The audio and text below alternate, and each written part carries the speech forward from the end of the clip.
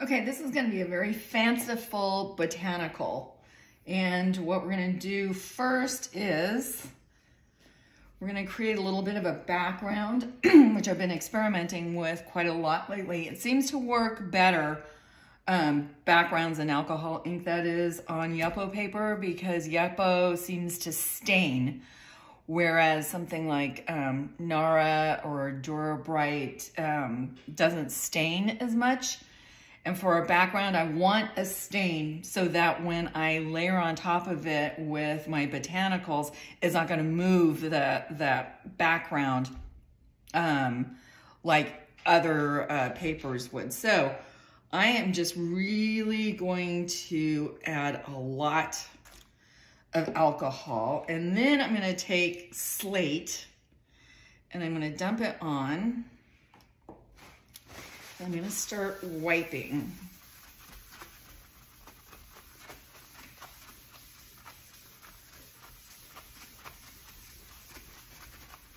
I'm going to wipe until it is pretty much dry, and I find that it doesn't really leave much by way of streaks if I just keep wiping.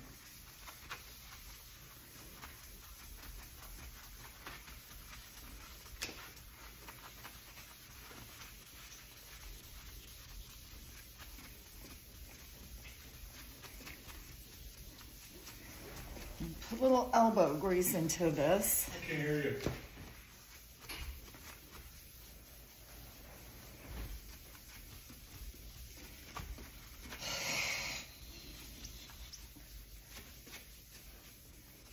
Okay, now there is some pattern to this, and that is fine. I'm okay with that. What I'm gonna do is I have this little fine mister, it says for water, but I have 99% isopropyl alcohol in here, and I'm just gonna mist it to create a little bit more pattern, like raindrops. And then I'm gonna let that dry. Okay, so, like I said, this is a really fanciful botanical, and I am going to use, that was Slate that I put down. And the bulk of the flour, I'm gonna use pitch black. I've put it into one of these little measuring cups, added some alcohol to it. And then I'm going to take these little micro Q-tips and a cleaning duster. And what I'm gonna do is drop a line, move this here a little bit. I'm gonna drop a line of this black on here, kind of where I want it, in the direction that I want it to go. And then quickly blow.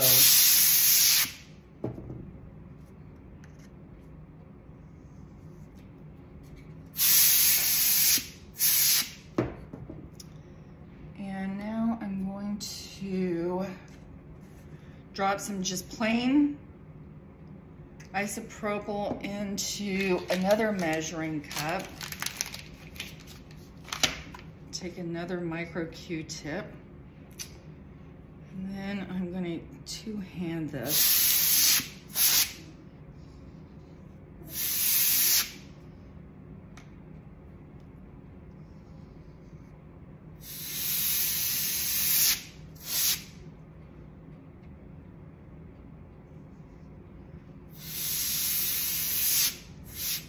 These Office Depot dusters tend to overspray like this. For these type of flowers, that doesn't bother me.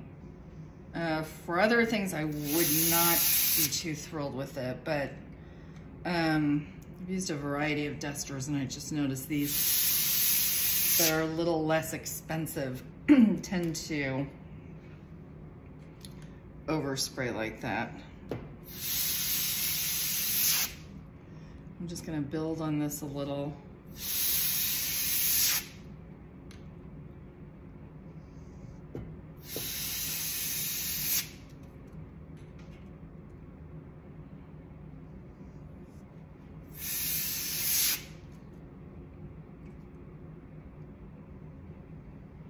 just keep building. Ooh. I don't really want a little awry, but that's okay. I think what I'm gonna do is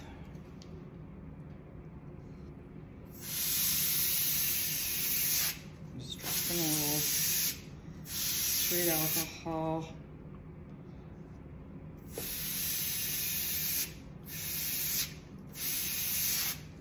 This pitch black is real pretty because it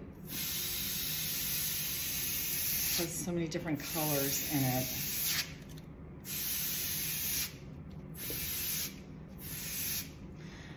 Okay, I'm gonna leave that alone for a little bit and then just sort of do the other side here. Oh. That could have been a disaster.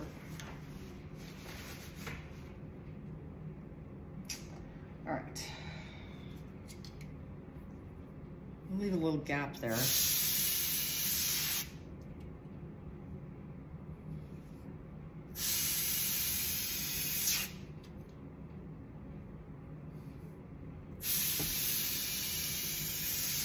Okay.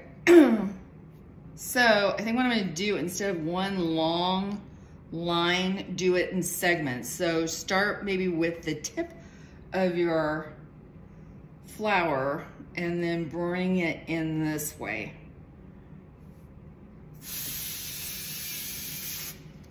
All right, so I'm going to put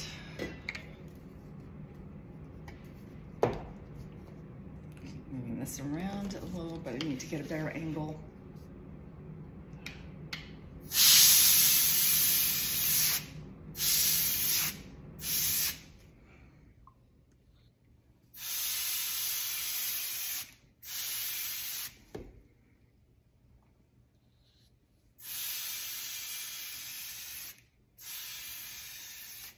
Now, you don't need to use these particular dusters. What I find to be a little more cost effective is this electronic duster. The only thing I don't like, do you see how big this nozzle is? So it has a wider spray, so you can't really pinpoint the really fine areas of these sort of wispy flowers, but it does the job for a lot of different styles. So keep that in mind. It's much more cost effective than these. I mean, these can cost a fortune, but I really like the really narrow nozzles here. Okay, so then what I'm gonna do, I think I'm gonna add a little bit of rosewood. I'm gonna put that in a little measuring cup as well. And I'm not gonna do a whole lot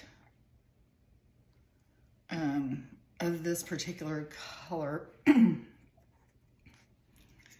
but we'll add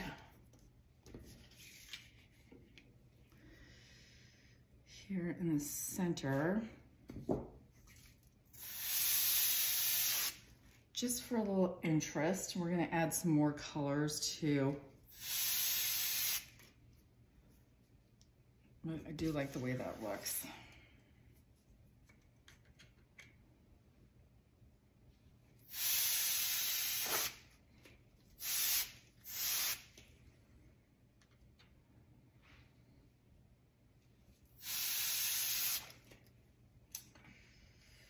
And then one more I think here. Then I think I'm gonna do a little wild plum. Also putting it into a measuring cup and adding a little isopropyl to it. Another little tip for this one. And as you can see, it kind of feathered out here a little bit more. That's gonna be okay because I think I'm going to add a little sort of alien pod, we'll call it, to that area.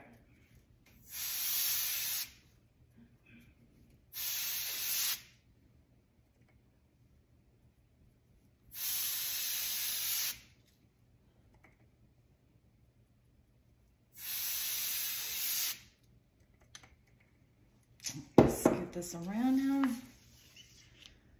This side. Add as much or as little as you want.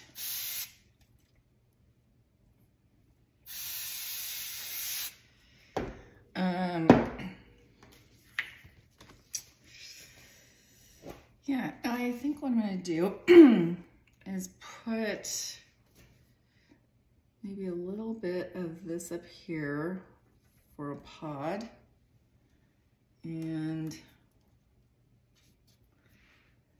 also some of the, what was it, Rosewood.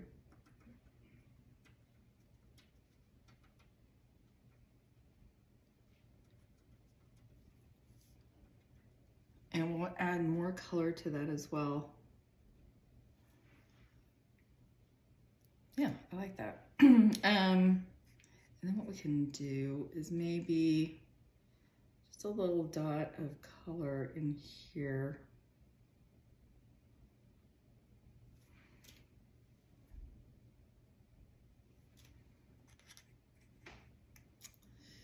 And maybe a little here too.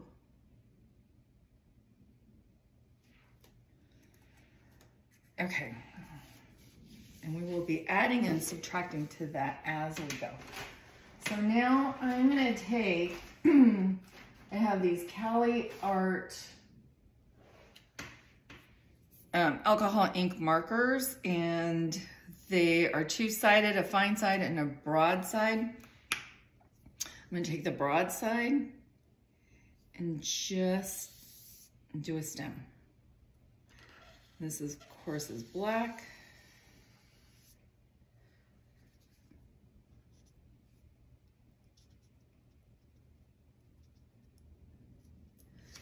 And then I'm going to take some plain isopropyl alcohol and a little dabber and create texture right at the base of the flower and the stem. And that will blend and mix.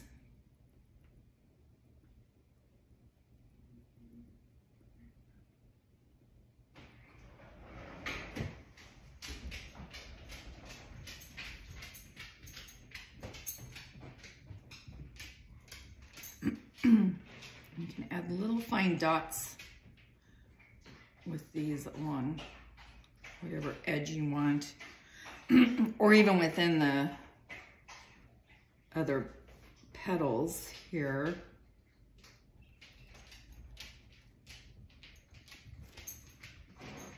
Okay, look at how pretty that blended. Let's put interest in here.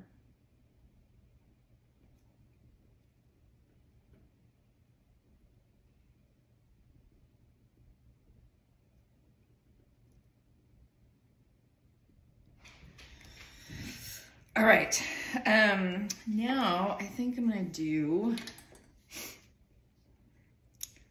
a little dot here.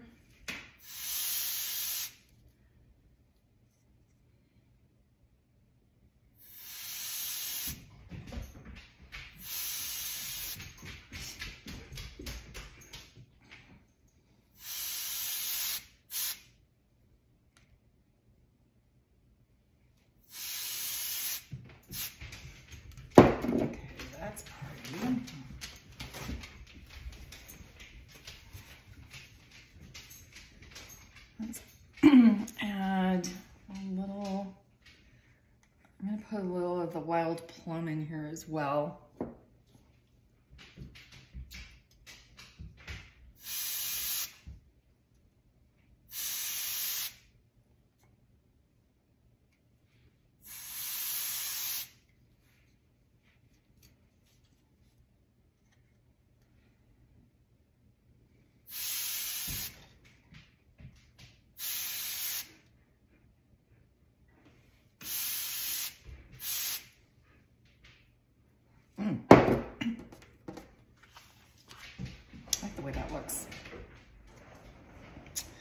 Okay, I'm going to now take this and I want to sort of dot off a lot of the color, but leaving a little bit on and then just dot it around this area. And a little on the stem. I'm not sure how much the video is picking this up, but you can see just little hints of color on the stem of this really beautiful, you can see it's coming out. And then maybe here too.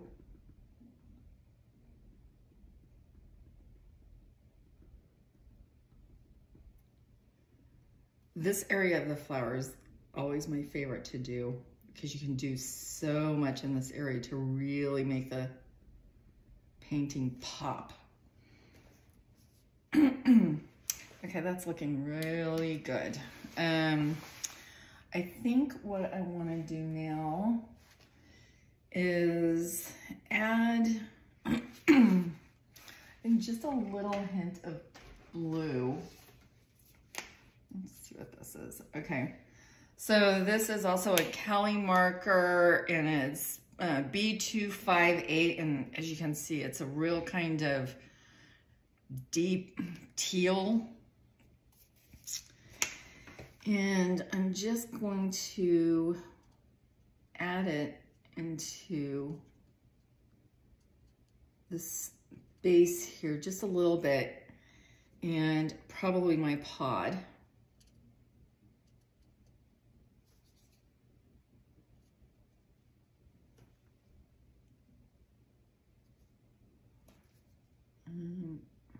Probably a little here.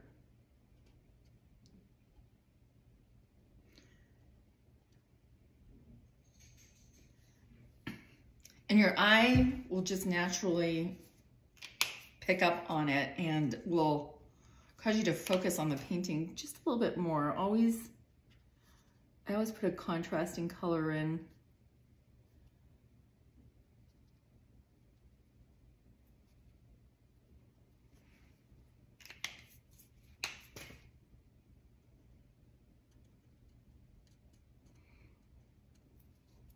Let me drop a little more alcohol in to lighten it up. We'll see. I like it to go kind of travel up the petals just a little bit. And you can see the difference that makes. Okay, now I'm gonna put some on my pod.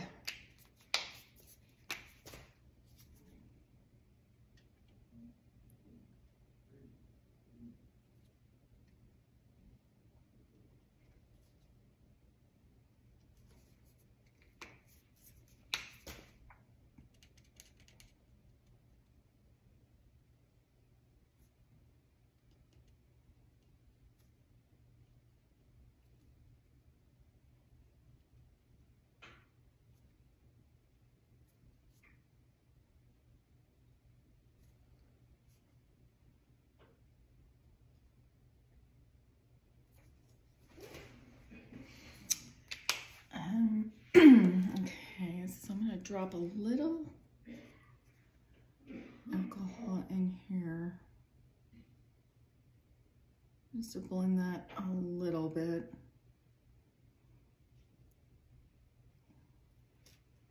Really make it look like a alien dropped in.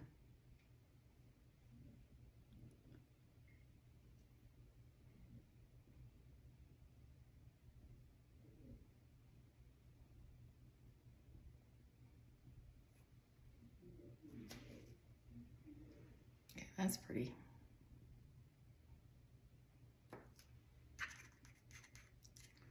Okay, so I think I'm gonna add a little more red. Darken this up a little bit.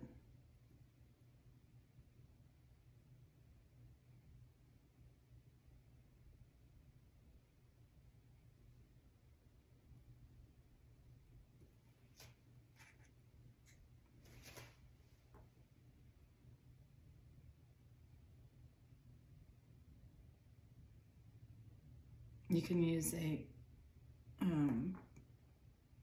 paintbrush, whatever you have to hand. I need to use my paintbrushes more. I'm relying a little bit too much on these, and I sometimes just like real fine lines, and I can't get that from these. Maybe that's a good intention for the new year. Use brushes more. Now, as your ink starts to dry on your little dabbers, you can really get some interesting effects too.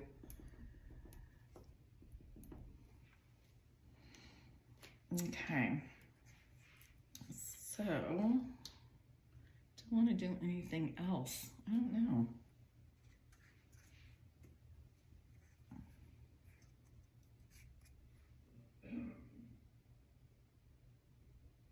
This is just plain alcohol. And this should brighten the area up just a little bit. Display some of these inks.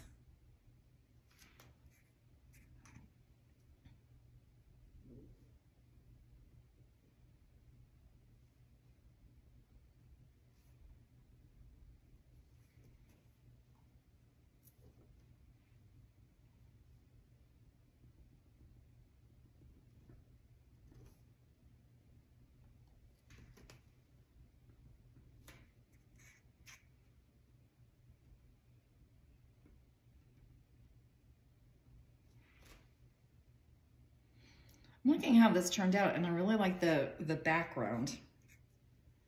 That is something that I do plan on doing a lot more of. And again, some papers are just better suited for a background, and Yupo just is one of those papers.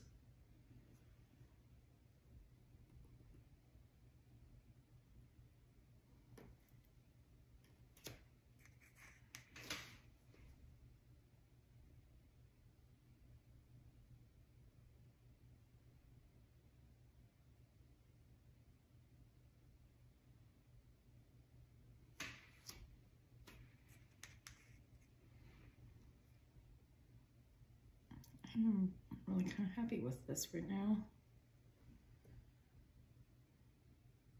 I don't really want to, I don't think I'm going to do too much more. Except I think maybe I'll just, the pink down here is really intense.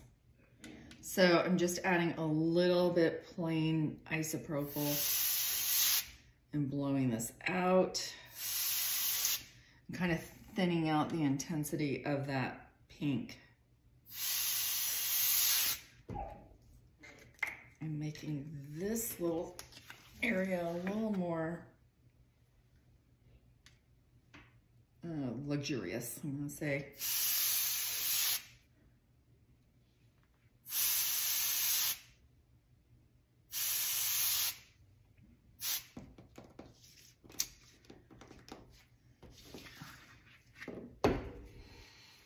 Okay, I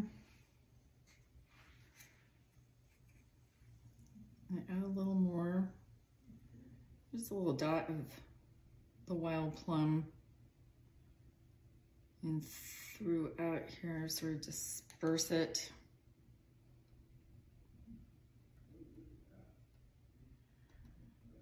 And then maybe heavily dot it down the stem a little.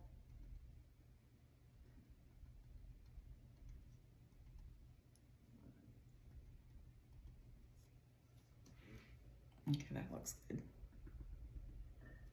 And it's just barely there, but you can see it.